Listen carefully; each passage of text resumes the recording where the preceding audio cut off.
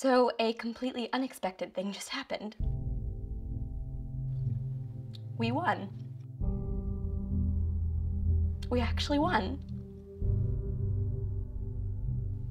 We won. And Carmilla's dead. Excuse me, but who the hell are you? Carmilla, I'm your new roommate, sweetheart.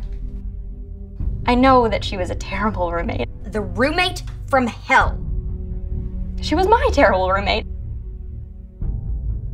God, what am I doing? Naive provincial girl. Entirely too tightly wound. I ought to know better. I'm Matska Belmont, chair of the Silas Board of Governors. And you're the meddling teenager who murdered my mother. You took on the dean and the anglerfish. You can totally go toe-to-toe with her. Do you even realize you're asking me to betray my sister? Maddie is part of who I am, Laura. You can't expect all of that to just evaporate because I love you. The story goes, you fall in love with a monster, and then they stop being all monstery. Do you think you're special?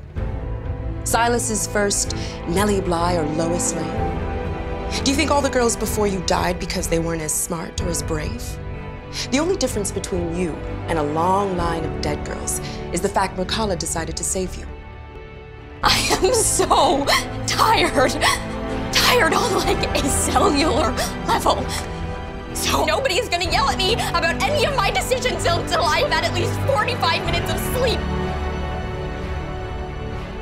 It used to drive me nuts when I would do things for you that were so clearly only for you, and you'd say, I know you didn't just do it for me. She made the big gesture for me. Can we just pretend, just for tonight, that if I asked, we'd run away?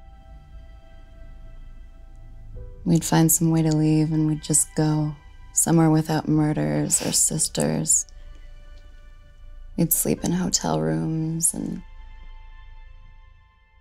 never live in the same city twice. There'd be no one to fail or disappoint or save. It would just be you and me in love. That would be nice, wouldn't it?